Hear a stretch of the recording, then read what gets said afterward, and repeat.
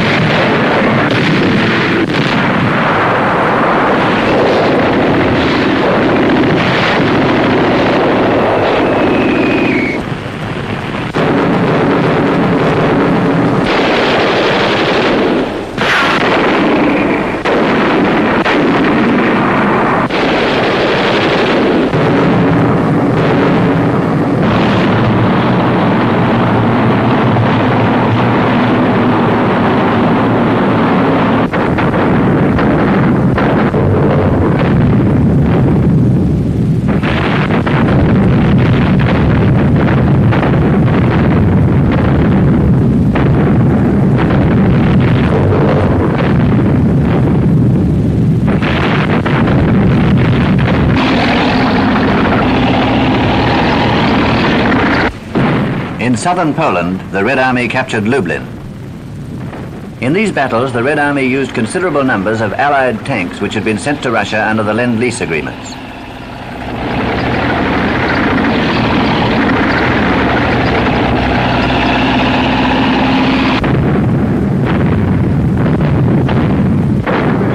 Once more, the prisons yielded up their victims. Polish soldiers fighting with the Soviet forces greeted their friends and families.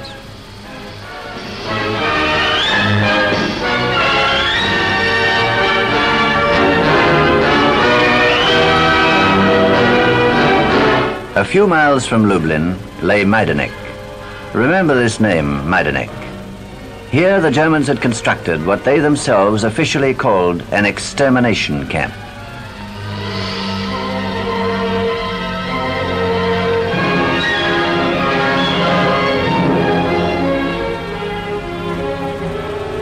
Only a few survivors greeted the Red Army men from behind the barbed and electrified wire surrounding the camp.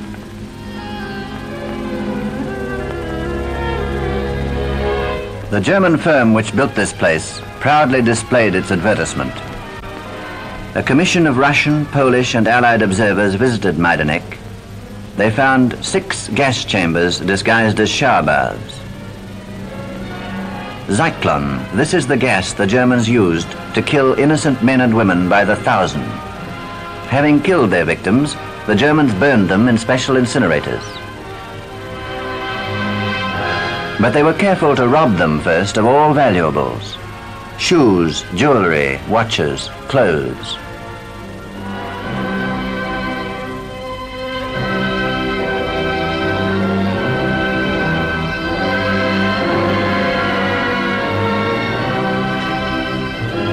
Even toys they took from the children whom they killed here.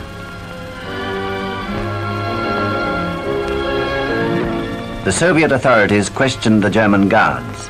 Their questions revealed that the Germans had killed here 1,380,000 men, women and children, mostly Jews and Poles.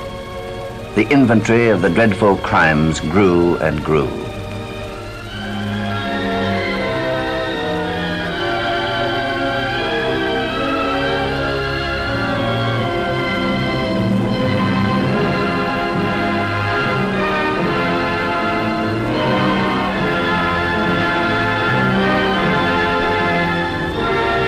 With great thoroughness, the Germans had converted the ashes of some 680,000 whom they had burned into fertilizer. And all around the camp grew lovely big cabbages, white with the ashes of the dead. Remember Majdanek. It's the place at the end of the road which fascism must travel. But the advance of the Red Army continued. Przemysl fell, Yaroslav and Brest-Litovsk were overrun. The Germans were totally unable to stand up to the Red Army.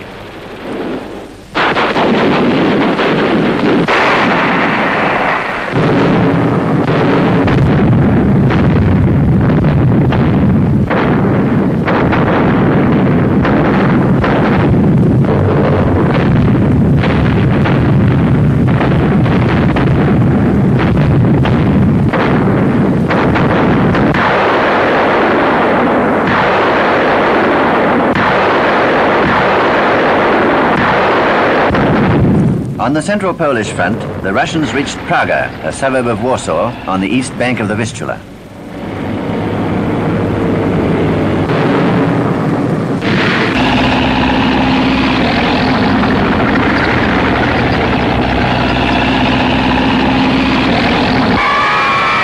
From the western side of the Vistula, the Germans tried to crush underground Polish fighters who rose up against them. For 63 days, the Germans bombarded them mercilessly with heavy artillery. They used dive bombers to break the resistance of the Poles. The Red Army was unable to get through to help. There were not enough supplies to force a crossing of the Vistula after an advance of hundreds of miles.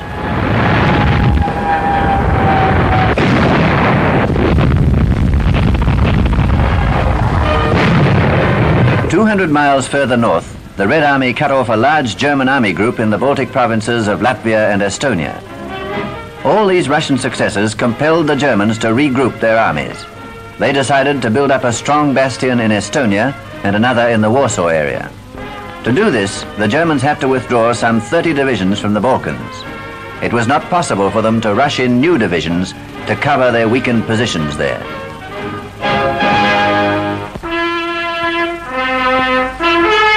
They would have been able to do this, but for the Allied armies in Italy, which together with the Italian partisans were able to tie down just those 30 divisions which the Germans needed so badly. These Allied armies, made up of British, New Zealand, South African, American, Polish, Brazilian, Indian and Canadian divisions, were slowly pushing the Germans up towards the industrial north.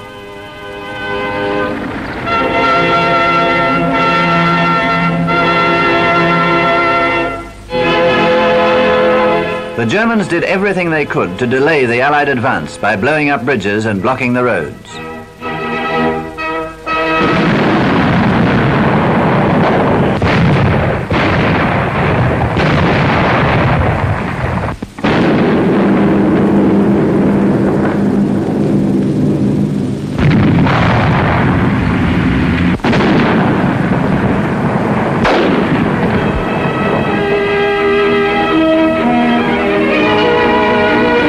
And what the Germans failed to do, the mud accomplished.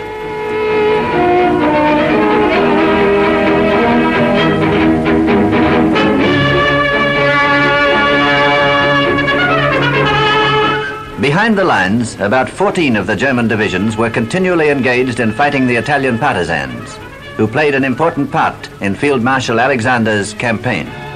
Many of them were equipped with Allied weapons and were trained in sabotage and guerrilla warfare.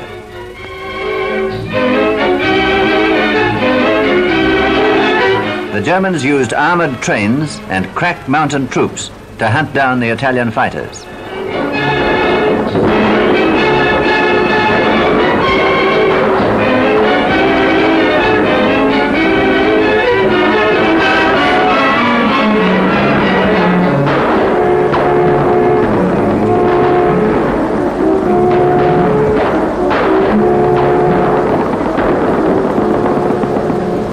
But for every one they killed or captured, 10 took up arms against the Tedeschi. Meanwhile, having brought up fresh supplies, the Russians renewed their offensive towards the end of August on the southern front. They planned to outflank the Germans in Poland by a 1,000-mile circular sweep through the Balkans. First, the Red Army entered Romania. Next, the Red Army invaded Bulgaria. Further west, the Red Army went into Yugoslavia. To the north, they crossed into Hungary. Next, they struck towards the Ruthenian passes in the rear and on the flanks of the Germans in Poland. The plan worked very smoothly. The Red Army crossed the rivers Prut and Sereth and took Iași on the 22nd of August. The government of Romania capitulated the next day.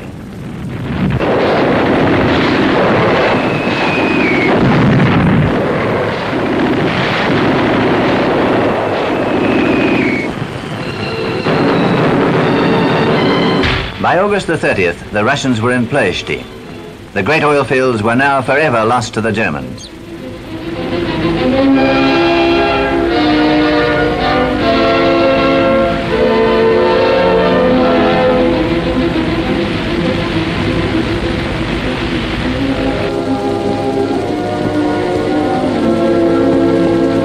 On September the 1st, the Russians drove into the Romanian capital, Bucharest.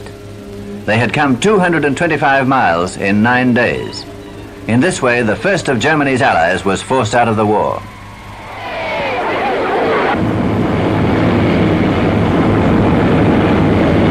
Having overrun Romania, the Soviet forces crossed the Danube into Bulgaria.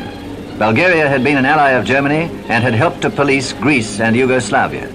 Within 5 hours, on the 5th of September, the Bulgarian government surrendered. The second of Germany's Balkan allies was out of the war. The Red Army entered Sofia, the capital, within a few days.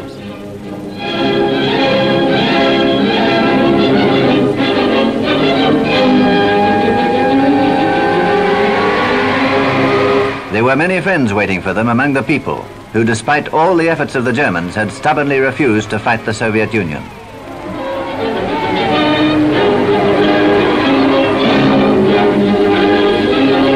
On the borders of Bulgaria and Greece, refugees were living a pitiful existence. Greek families whom the Germans had driven from their homes. The Greeks had suffered perhaps more than any other people under German occupation. There was a great welcome, therefore, for the British forces that landed near Patras in the Peloponnese.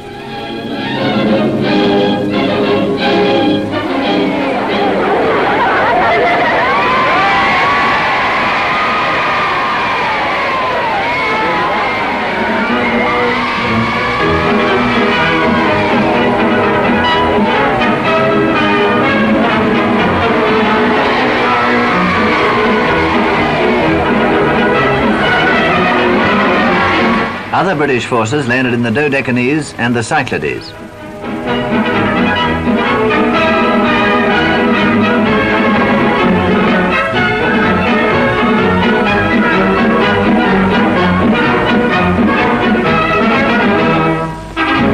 And they landed at Salonika.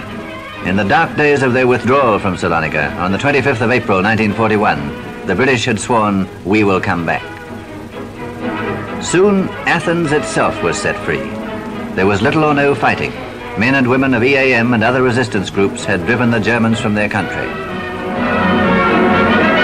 Fighting broke out later between EAM and Greek royalist groups, in which British troops intervened.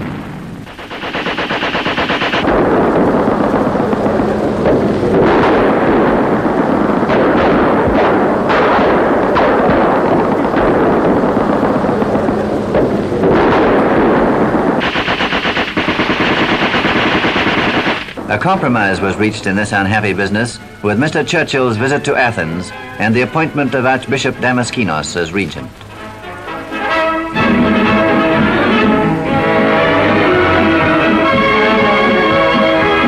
Meanwhile, in the Balkans, the Red Army, by agreement with Marshal Tito, entered Yugoslavia. Marshal Tito's troops were among the most active and powerful partisan forces in Europe. They tied down a large number of divisions which the Germans needed elsewhere. Some of the Tito partisans were trained by British instructors. From the training centers in the Dalmatian Islands, they returned to the mainland to continue the fight.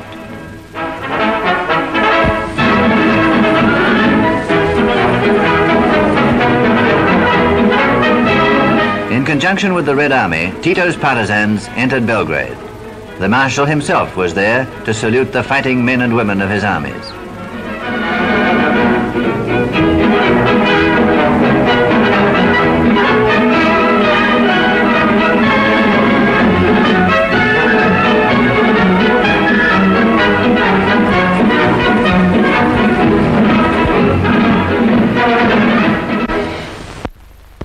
Hungary was one of Germany's oldest allies. For years, Hungarian fascists, under their leader Admiral Horthy, had counted on Nazi and fascist backing. But the price of Nazi support was Hungarian soldiers for the Eastern Front. Happily, these soldiers had the blessing of the Admiral. But now the Red Army was advancing through Hungary. Budapest was surrounded.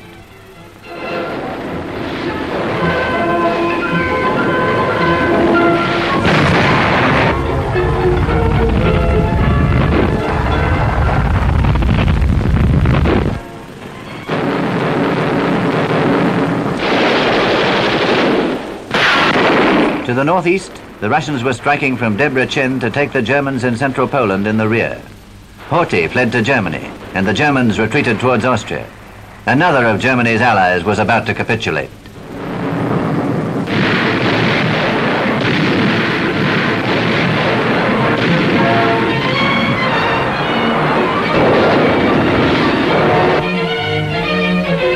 On September the 20th, a new Russian offensive opened in the Baltic sector.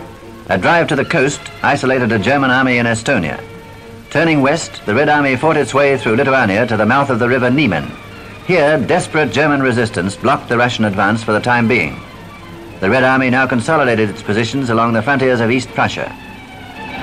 The Russian advance to the shores of the Baltic Sea liberated yet another capital, Riga. This advance by the Red Army had severed land communications between Germany and Finland. The Finns were forced to conclude an armistice with the USSR, and a considerable German army was cut off in Finland.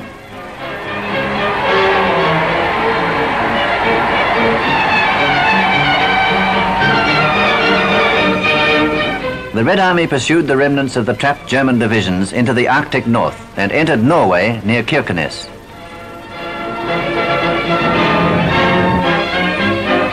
In Norway, the Germans had set up a fascist government under Quisling. There was only a handful whom Quisling could persuade to join the SS and to sacrifice themselves in Russia for the greater glory of the German Reich.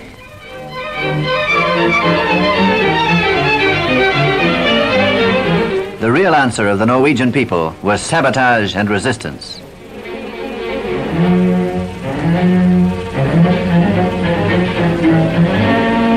Thousands of young men escaped to England.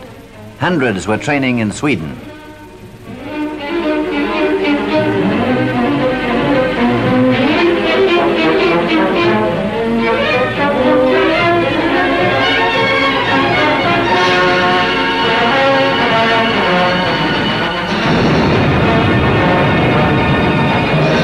With the help of arms and wireless equipment dropped by the RAF, the Norwegian patriots were able to organize a highly effective resistance to the Germans.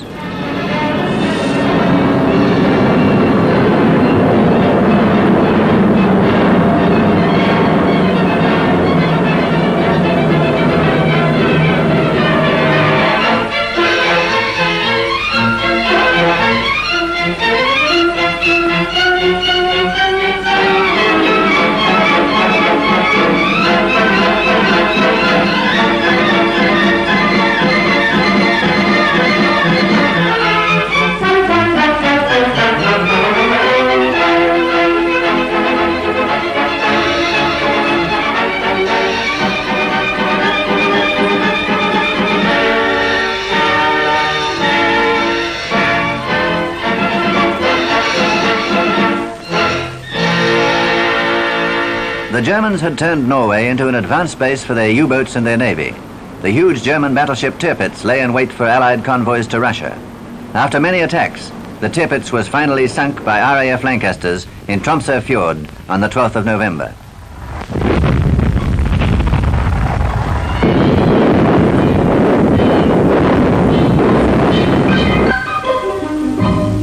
Farther south in Denmark, popular resistance was successful largely because of the unity of the people. Against this unity, the German commander, General Lindemann, and his police troops were powerless.